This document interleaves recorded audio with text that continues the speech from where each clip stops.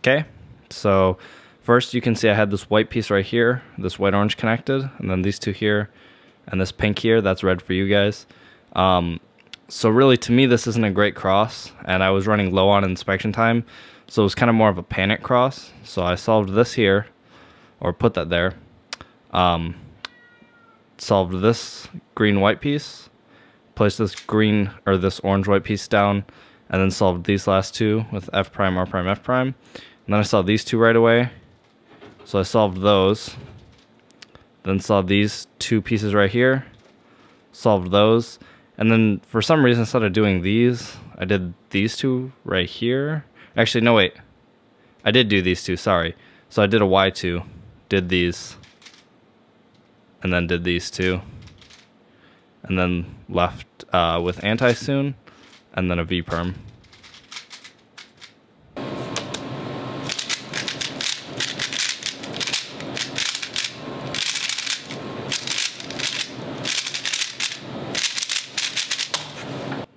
Okay, so for this solve, the first thing that I saw was this green-white piece and this pink-white piece.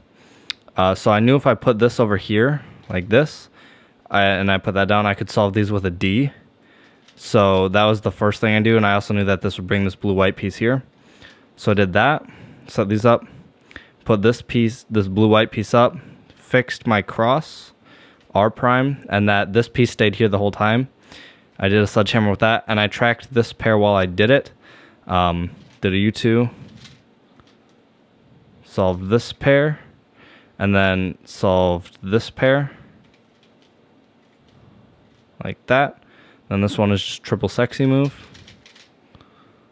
and then that left these two, which gave me this OLL. And now I realize now that I could have skipped this case, but I didn't see that. Went into my OLL and then PLL.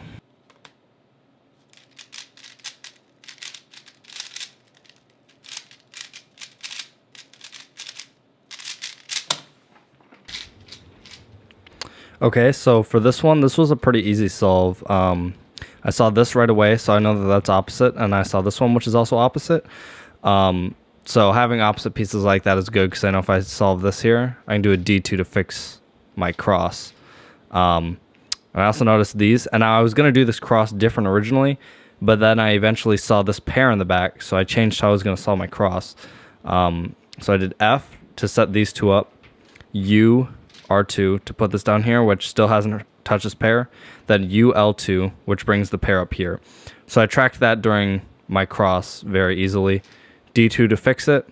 And now as I was doing this, I noticed these two, and like, I mean, as I was about to execute this pair, like I saw these two here, and I knew this corner was going to go down here. So I did that, and I knew that I was going to set up to this double sexy.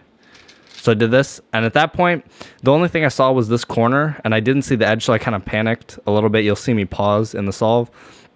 And I rotated, and I saw it, and then I kind of paused again, like I had no clue what to do, and I don't really know why that is. So I did that, and now you'd think I would have just done that, but part of the panic, I guess, I did it like this to set these two up, rotated, did that, which set these up nicely, I guess. So I did that, and then OLLCP, and then PLL.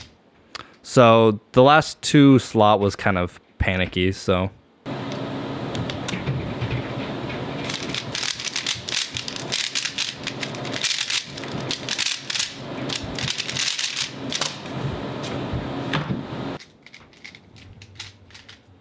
Okay, so this was a pretty easy solve, as you could tell, because it was a 6. So I saw these two right here, so I knew this was good, because if I put this down, that means it's only a D away from being able to solve both, so that's really good. I also saw this orange piece, which means I could place both of these and be a D away from solving, and this green-white piece was here. So I mean, I could place this, set that up, do an R, F, R2, and then I could do a D to solve my cross, and while I did that, I was tracking this edge and this corner, like, so while I was playing my cross, I was intentionally trying to track these. So I saw them, went to solve those, and I saw this corner while I was doing that, and the edge right in front of it. So I turned here, did this, And while I did that, I saw this edge and that this corner had just gotten separated from it. So I rotated to do that, solved that. And then I rotated not knowing quite what to do. I saw this edge right away. And then I think I kind of just guessed, or I might have noticed that this was white as I turned. So I did this. And then I saw this, a block right here. And I knew that I had a potential to get a PLL skip because of this block. I wasn't entirely sure if it would skip, but I knew that there was a potential for it to skip. And then I did get a skip, resulting in a 6. So that was really good.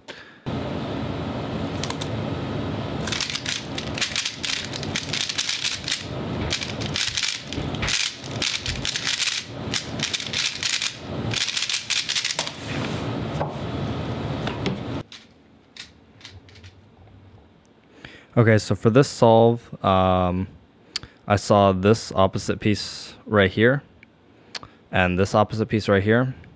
And now that I'm looking at this again, I realize I did this cross terribly. I pretty much did this whole solve terribly. I placed this pink piece back here to make it opposite, like that. And then R2 LF, which set up this pair right here.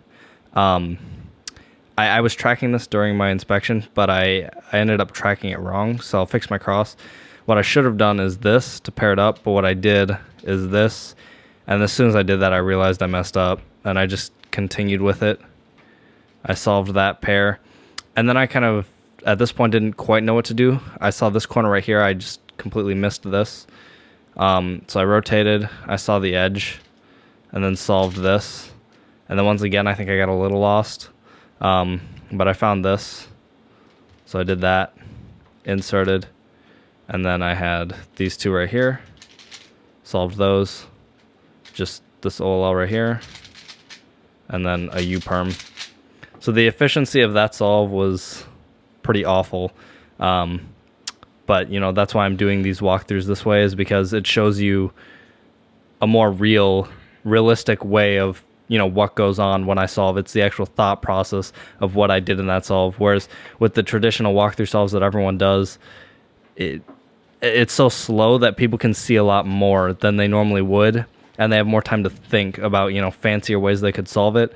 And I like this way because it's exactly what I did in the solve, and I can tell you what I saw, what I was thinking when I did it, and whatnot. Whereas with everything else, it's just kind of showing fancy tricks, and I feel like it shows perfect solves that not everyone gets. So I kind of hope these walkthrough solves were helpful and kind of showed you, you know, that solves aren't perfect. It is more difficult to, you know, do. I hope other people will try it, but it is pretty difficult to film and then reconstruct immediately. But I hope you guys enjoyed it, and I'll see you later.